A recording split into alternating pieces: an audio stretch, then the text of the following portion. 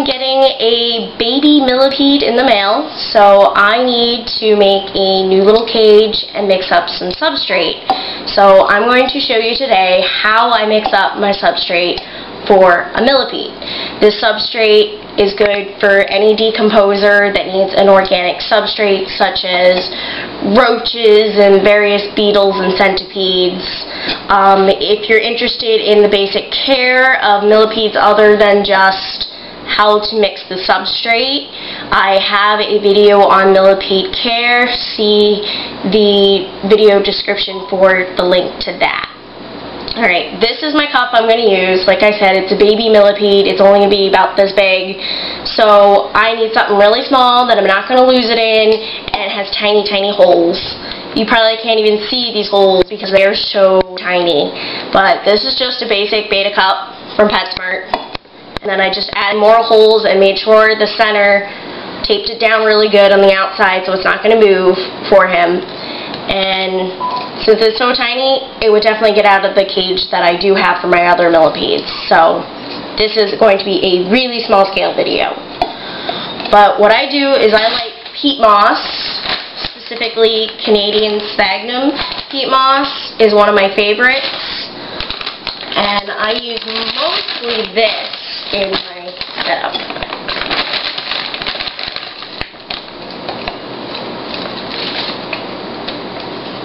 I may need more than that then. Any kind of peat moss, you can find this at any garden center or plant nursery. Just make sure that it is not treated with pesticides or anything, because obviously that will kill your pet insect. Also, I like to add some Eco Earth, which is a coconut fiber bedding commonly sold for reptiles. So you can find this at any pet store. You can buy it in bags like this. You can buy it in bricks. It also goes by the name plantation soil and coconut fiber and coconut husk and so many frickin' names. But I like to put this in here. Some people use coconut fiber exclusively, but it is finer, but I don't personally think that it holds the moisture quite as well. Therefore, I'm only going to use about 50% sphagnum moss with 50% Eco Earth. It is a different texture. You might be able to see from the layers. The Eco Earth is on top, then the peat moss. And then try and mix this up in here. I'm making a huge mess on my parents' table. They're not going to like that. And then what I do is, because as you know, for millipedes and centipedes, the substrate needs to be moist. Some people just spray it down. Personally, I love to take water. And this is water that once I poured it in here, I let it set for 24 hours with the cap off so that the chlorine would evaporate out of it. And I just like to use this dechlorinated water, pour it in, and then I'm going to mix up. If you're wearing nail polish, remove it before you do this. You do not want to get any nail polish in your substrate that your pet's going to be living in, because they'll eat this. Since this substrate is made of organic plant material, they will actually eat and decompose the soil as well. Keep in mind that when you do wet down the soil, it is going to expand. So what you started with is going to about double in size, give or take some. And you want to just mix it up, get it nice and thoroughly moist. You don't want to be able to mush water out of it. You don't want like standing puddles of water in there. That would be bad. But you do want to make sure you get it all mixed up and there aren't puddles on the bottom, and make sure you get the coconut fiber mixed in with the peat moss pretty thoroughly, and it'll turn this nice dirt color. With the peat moss, sometimes you'll get sticks, basically. I take those out. You can leave them in, it's no big deal. We'll chomp on those too. I personally like to take them out because sometimes they can have sharp edges and it can just be a pain in the butt.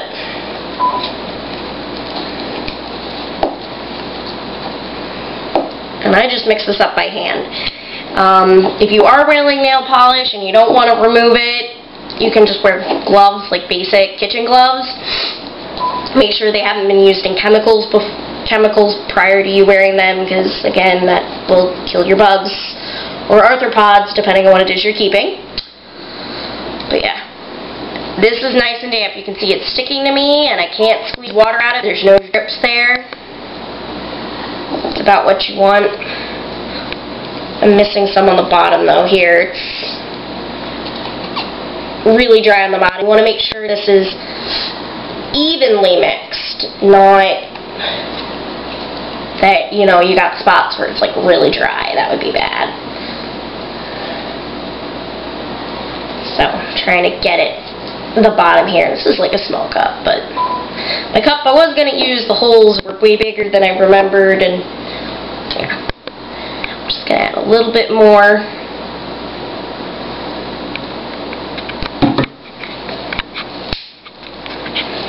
That is the sound of my cup cracking. I don't see any visible cracks, so nothing to worry about. These are flimsy cups though, so I gotta be careful. But you want it nice and damp. It'll turn this nice, rich, dark color, darker than it was. I can see like the coconut fibers, you know, fibrous mixed in along the sides, which is good. It's what you want.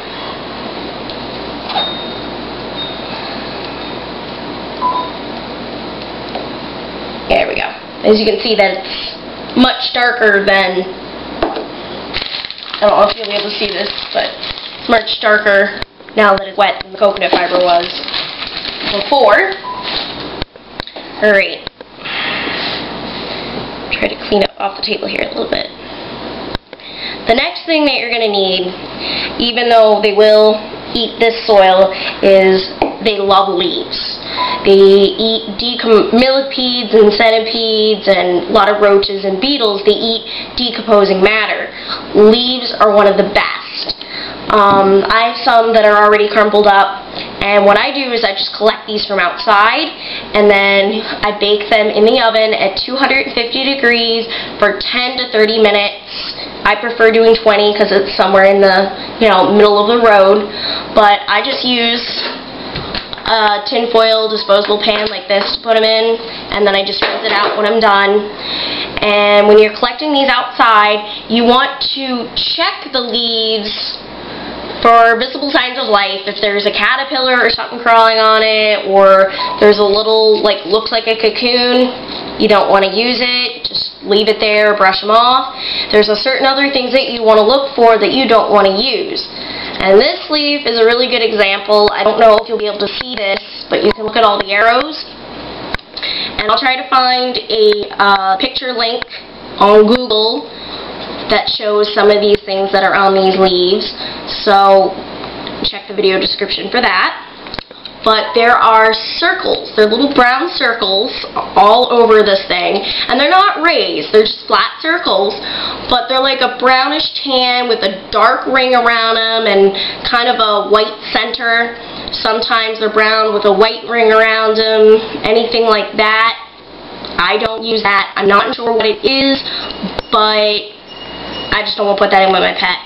Another thing this has is this actually has, and you could feel this, actually has raised lumps on the leaf itself, and you might be able to see on the back here, raised lumps. And here they're like the lumps are like a white or a green color, but they're raised, which is really weird. You don't want to use that. If it's got raised lumps, like dots on it, you don't want to use it. If it's got these brownish, you know, spots that have dark rings around them, you don't want to use that. Just leave it.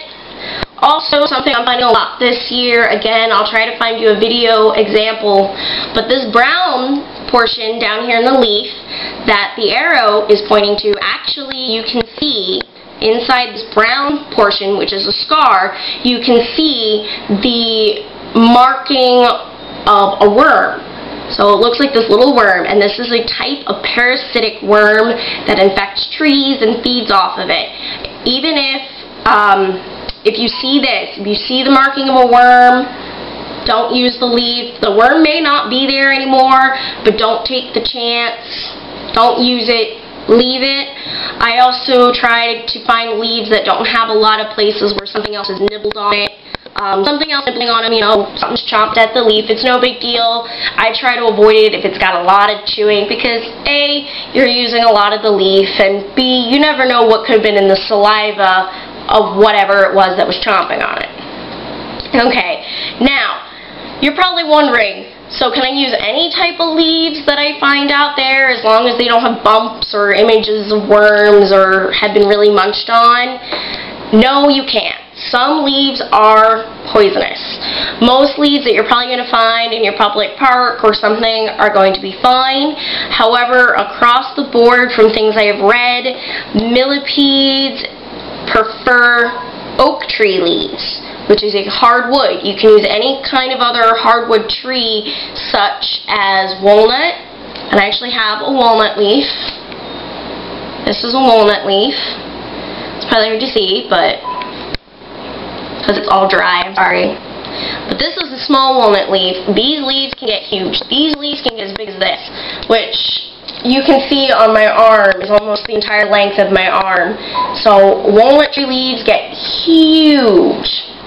And these leaves are kind of oblong. They have what's called a serrated edge. So instead of being smooth, it's kind of got corners on it. Really, really fine, like you can barely see it, and the leaves are actually catty-corner to each other. They don't connect on the stem directly across from each other, so they go back and forth. So like one leaf is here and then the next one's down here versus one leaf here and then the other leaf right next to it on the side of the stem. Also, the fruit of a walnut, y'all know what a walnut is probably. You probably ate it on your cookies or cooked with it or watched someone in your family bake with walnuts. They do not look like what you buy in the store on the tree. A walnut is actually encased in this green fleshy material. So it's actually this green ball, usually about this big. Sometimes it's starting to get black and brown because once it falls, that outer casing rots away as the walnut seed finishes maturing. So if you see green like fruit type balls on it and the leaf kind of looks like this, it's definitely a walnut tree. Walnut is a type of hardwood, so you can use that. But they prefer oak. I have several types of oak leaves. This here is an oak leaf. Specifically, this is a pin oak. And almost all types of oaks have this very, very similar shape to them. It doesn't matter what species of oak you use. You can use any species of oak as long as it's oak. Across the board, people who have ever owned millipedes have seemed to find that it seems to be their preferred type of leaf over everything. But these two here are pin oaks.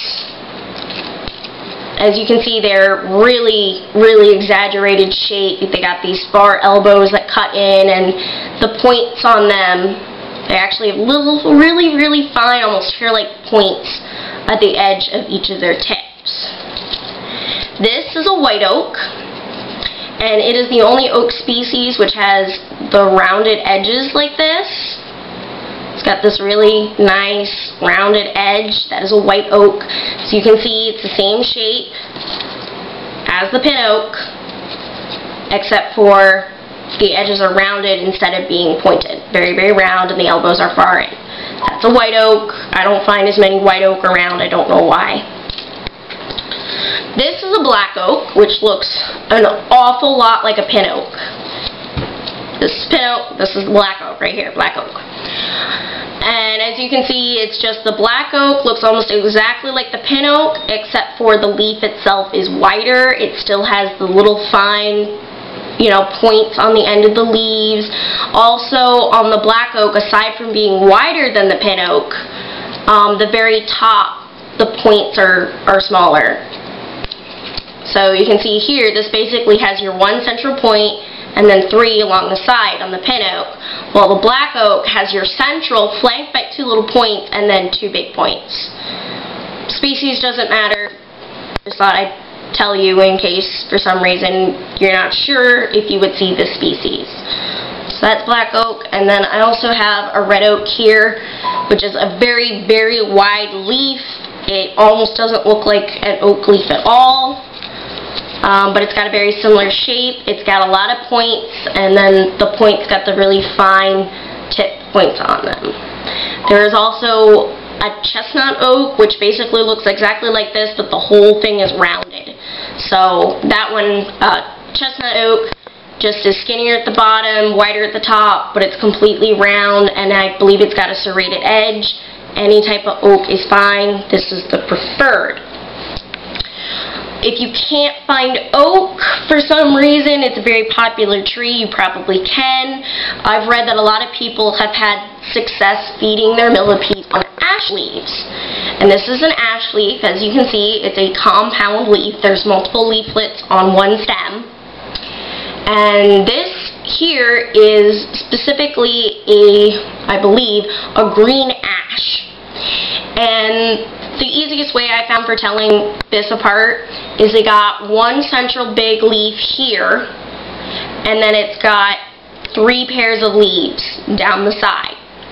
So it's got 7 leaves total. Some species have 4 leaves down the side, so that they have 9 leaves total, counting the central tip. And the leaves tend to get smaller as they go down the leaflet. This particular species has rounded edges on the leaves, and as you can see, it kind of comes out to a point. It's kind of an oval, rather of a oval shape. The white oak looks almost exactly like this, except for the leaves are skinnier and the tip on it is much more pronounced. Like the tip on it's longer. And like I said, the leaves are thinner, and also the back of the white oak is more of a silver and less of a pale green color. The black oak looks like this, same arrangement of leaves, except for it has the 4 pair of leaflets down the side instead of 3, and the leaves are serrated. They're the same shape as this, but the edge is serrated instead of smooth on the black ash. There's also serrated ash, which has the serrated edge and has the same leaf arrangement. Any species of ash is fine. Again, oak has been found to be the preferred species, but a lot of people who have kept millipedes and centipedes have had a lot of success feeding them on ash, nothing but ash, and having them breed and survive their normal lifespan. So any of them is fine. Also, you can add some maple leaves in there. I like sneaking a few maple leaves into my mixture here and there because the maple is lighter. It decomposes much faster, and they love decomposing material. These here are red maples, and they kind of have a dark, kind of reddish purple color to them, and they got the basic maple leaf shape. This here is a sugar maple. A lot of you have probably seen the sugar maples. In the fall, they turn brilliant reds and oranges and yellows, kind of like this. There, I dropped one. Sorry about that.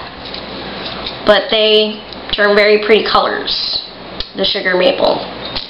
You can also use silver maple, which has the same basic shape of the maple, only it's got more points, and the leaves aren't as wide. The individual points on the silver maple come in much deeper, and it's got more points, and these are kind of called silver maples because the back is this nice powdery silver color, as you can see. That's how they got their name. Any species of maple is fine. Maple is not a hardwood tree, so I don't use a lot of them. I just maybe use 1 maple leaf about this size to 10 oak leaves about this size. So I just mix it in there for a little bit of different flavor. It helps you get more quantity of leaves if you only have a couple of oak trees around. You can mix in all these different species, though it would be best that that your mixture would be primarily oak or ash. Also, a quick note on the ash.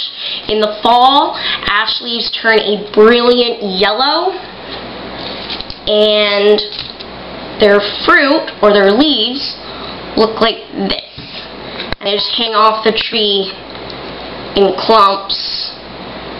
Probably not gonna be able to see it, but they have this little split tip, kind of like the tip of a tongue.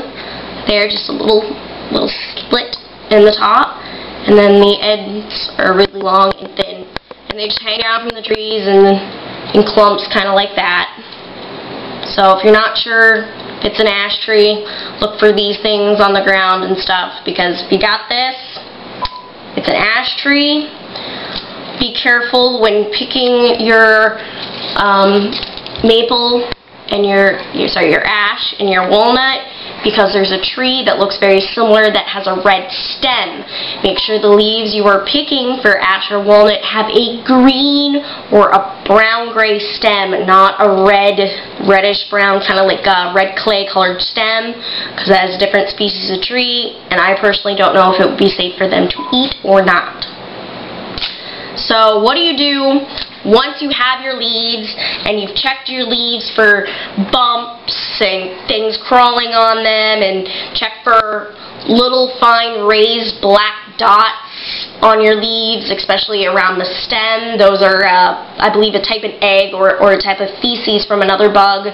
I don't leave those, but something like that. Don't be afraid if you see a leaf that's got something like that. You want to rub it off, or it only has a couple of the brown dots on them. Just rip them off the leaf. If the rest of the leaf's fine, just rip off the area that's bad and use the rest of the leaf.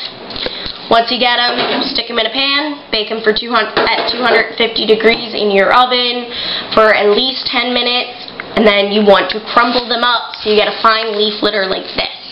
You can see it's not, I got bigger pieces, small pieces, and medium pieces, and a really fine dusting in the bottom.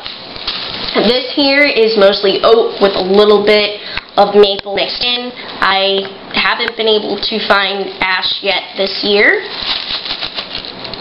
I want to get some ash, but of course the fall is the best time to collect leaves for your pets and crumble them and bake them, and just get as many as you can. You don't want to run out. You can keep them in a mason jar or a Ziploc bag like this. And then you want to take your leaf litter once you got your nice damp, wet soil mixture, and you want to mix in leaves. You want about 30% or so leaves in your mixture, because this is what your millipedes or centipedes or roaches or whatever are going to eat mainly, is the leaves that are mixed into the soil, and not the actual peat moss and coconut fiber itself. So you want a good quantity of leaves, and you want to mix it in. You don't want to just throw this crushed up leaf litter on the top, because most of millipedes and centipedes and whatnot you're going to get are going to burrow. They're going to enjoy burrowing in the substrate here and eating food. They're not going to want to come up to the surface all the time to find food to eat. So you want to make sure that is mixed in there as good as you have the coconut fiber mixed with the peat moss. So we're just going to mix that in there. You can also add mulch in here. A lot of people add mulch to their mixture. Any kind of mulch that is untreated. It needs to be untreated with pesticides and everything. And you can just get that from any kind of basic plant store or plant nursery, and garden center. Orchid bark is really good for that. A lot of people, I read that they prefer to use aspen bedding, like is sold for reptiles and snakes specifically. A lot of people just take some of their aspen bedding chips and mix it into their substrate. You can collect some mulch pieces outside, or some small bark pieces off of your trees that have fallen, bake that, stick that in there. I personally do not mix in mulch and bark pieces into my substrate, because I had a lot of problems with it molding. And if it's molding, since you probably shouldn't be digging up your pets all the time, it's not you're not going to know that it's molding, and you don't want mold growing in your tank. It'll just take it over, and then it will make your pet sick. Not good. Really not good. These leaves can be really hard to mix in here, as you can see, but I'm trying to get that in there. You can always, just add more as you have to, but so you can see some leaves. Some areas it's not mixed in the greatest, but there is quite a bit in there, especially if I pick it up. There's like leaves everywhere. So it's a really good mixture. I might mix it up better a little bit later before my millipede comes. I personally, like I said, I don't add mulch or bark mixed in here. If you want, you can. Orchid, a lot of people use aspen, like I said. You could try cypress mulch. I think that would be okay. Do not use anything from evergreen trees. Very sappy and can make your animals sick. So do not use anything from an evergreen tree, a pine tree, or a hemlock tree. Nothing. Don't use the bark, don't use the twigs. Don't put needles in there. Some people like to add little bunches of needles for decoration into their setup. Just don't use it. You're better off just not using it. And then my little millipede here, I got some, well, I don't have twigs that are going to fit, but I got some small leaves and some really tiny size leaves that I can put in there for them to climb on. And I do have bark. And I'll give you a quick, this here is oak bark.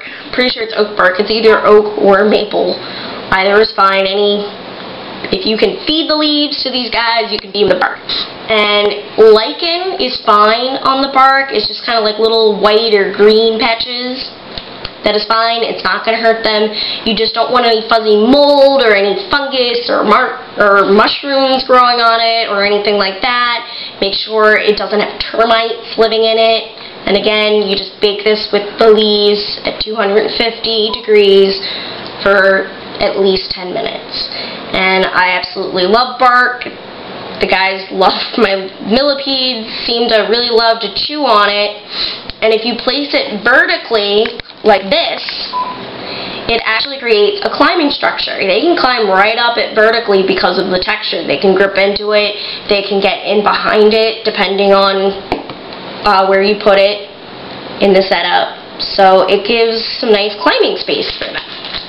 So I really like using bark. You can place it flat down and make a hide out of it, maybe make a little entry hole so that they can actually, get in there. They can't get to their hide, it would be bad, but they can burrow themselves, so it's not like they can't find their way. And I have tons of bark. Tons and tons of bark. I don't have a twig small enough for them, unless I cut this. I could probably cut that. But bark. They really love bark. Really, really love their bark. So this piece of bark here, which is thinner, I'm just gonna make it to fit my cup.